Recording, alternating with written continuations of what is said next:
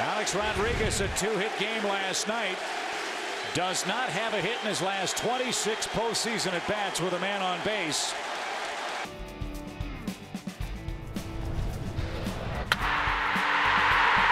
Veteran right-hander Paul Byrd took the mound tonight in Game 4 of the ALDS, looking to end the Yankee season.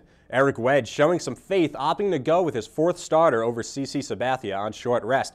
Chien-Ming Wang took the hill for the Yankees, pitching on 3 days rest for the first time in his career, hoping to force a Game 5 and avoid what would be the Yankees' third straight season losing in the opening round. Wang was 19-7 on the year but struggled in the series opener, taking the loss after giving up 3 runs in the first inning and surrendering 8 over 4 2/3. How would he fare tonight? Well, pretty much the same.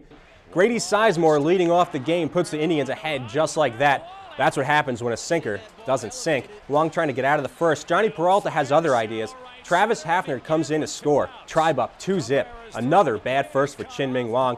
Yankees threatening to answer in the bottom half. A-Rod up in desperate need of a big hit. Strike 3. A-Rod now 0 for his last 27 with men on base in the postseason. Some controversy in a second. Look out! Kelly Shopik is going to take his base, loading them up with nobody out. Joe Torre is going to say the ball hit the bat. The umpires will respectfully disagree.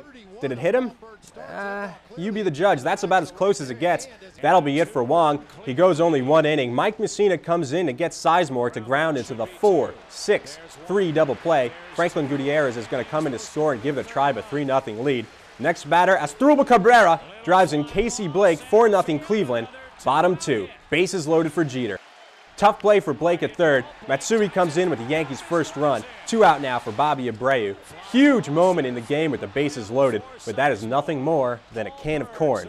Yankees in trouble again in the 4th. Victor Martinez going with the pitch, shoots it the other way.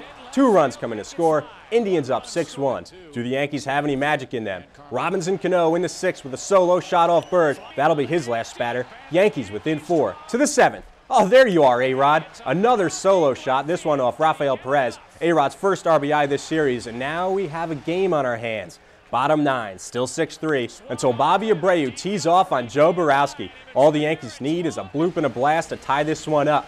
Jorge goes down swinging. Indians take the series 3-1. Paul Byrd, he doesn't throw hard, but he sure is crafty. He went 5, 2 runs, 8 hits. That's called battling.